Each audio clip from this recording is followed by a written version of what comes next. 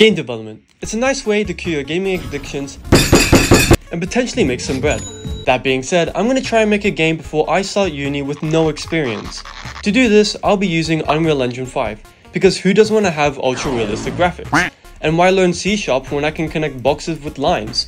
It brings me back to when me and the boys would make games on Scratch. I started off by creating a new project with the first person template, and that's when I realized I have no clue what the f I'm doing. So I spent a few days learning the whole system of Unreal Engine, blueprints, and began making a realistic camera movement, as well as focus where the camera will focus.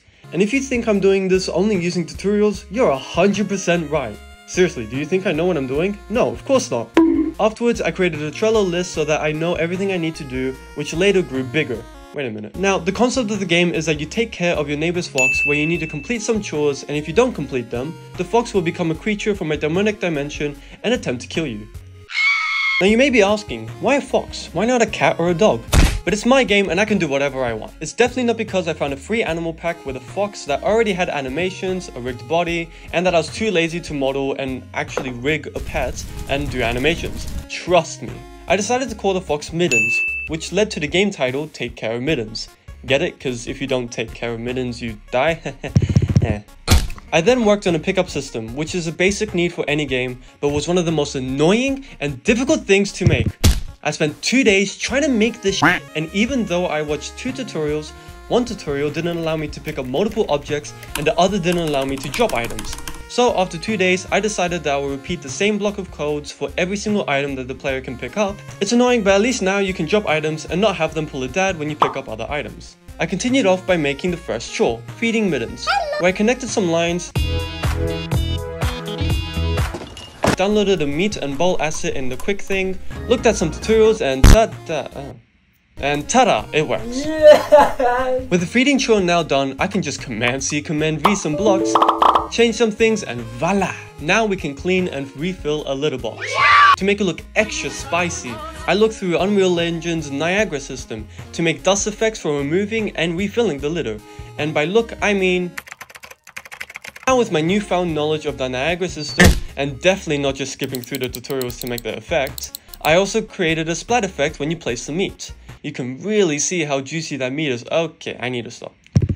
Now, you didn't click on the video to see me make people place litters in bins and meat on bowls. No, you came to see Devil Middens, I think. So anyways, I started off by creating a Devil Middens, and by carefully rearranging the bones and limbs, I made this. I then did some tweaking so Middens is somewhat smiling. Hi, how are you? I was then questioning how the hell am I going to animate this? But thanks to Mixamo, I can just download other people's animations, our animations, and implement them to Middens without paying $1. Money and time saved. But I worked on this later on because I need to work on normal Middens before Devil Middens. Sadly, I know. So following a tutorial, I made Middens follow me, which had interesting results. Get away from me. What are you doing? What the? But later I got it working, and with this I made it so that once you place the food in the bowl, Middens will go and eat it using telepathic powers. Afterwards, I then made a door, but that got me thinking about the house. Now originally I was going to download a model, but all of them cost more than my left kidney. So, after watching one tutorial, I made walls of the house, but you can just walk straight through them. So I placed blocks on every single part of the wall, and ta-da, we have walls. Wow. Who cares? I added floors, windows, and after 4 hours of doing so, my brain decided, hey, I should add small gaps in the wall so the player can go through and run away from cute Middens. And because of this, I spent another 4 hours trying to add holes, but it was just causing more problems, so I restarted the whole house model. I love this. And before I did all that, I downloaded footpath models and just added them on 2 sides to make streets. Afterwards, I just boop, boop, boop, and the house is done. Not really. I then learned that you can merge actors together, so instead of having 15 actors for all the windows, we can just squeeze them like this. And now we have 15 windows in just one actor, which will require less power and prevent my PC and those playing the game from becoming a bomb. I then started adding the actors from the template level to the house level, so we have a door that definitely works, a little box, bowl, and no one cares. And now the best part of game development, decoration. When working on decorations, I did not realize how much it sucks.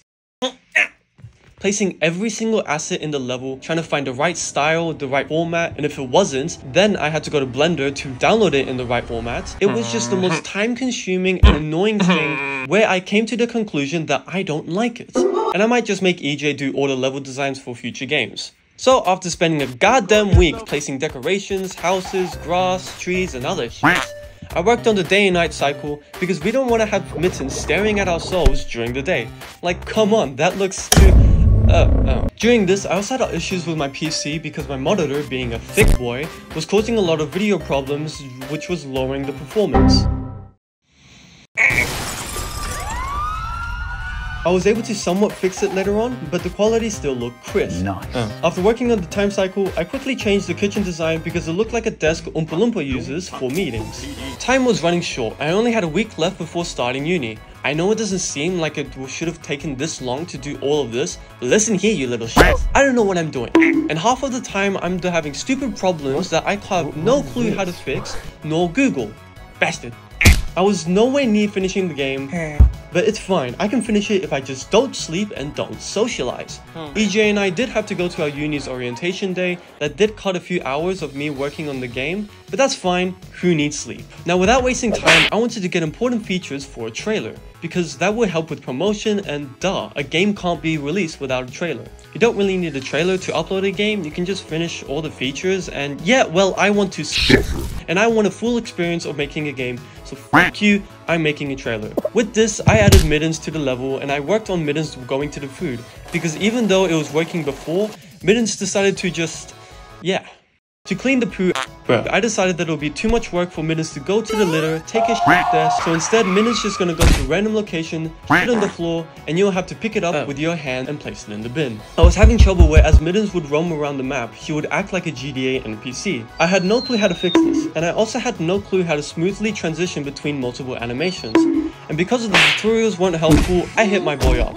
After understanding animation blueprints and connecting the animations together, I finished the plate chore and decided to get rid of the brush chore because I'm running out of time and I can't be f***ed. I then went back to work on devil mittens, and as I was trying to add a skeleton mesh, it just wasn't working. And after 2 hours, I found out why, and it was all because I didn't tick off the single button. What the f***? I then made mittens follow the player and also added a roam script where she would just roam around, and if you get caught, she will give you a nice hug. I then added animations using the same method as normal mittens, but yeah. I actually downloaded 2 walking animations from Mixamo, and after asking EJ which one he preferred, he chose the other one. Luckily, it isn't hard to do.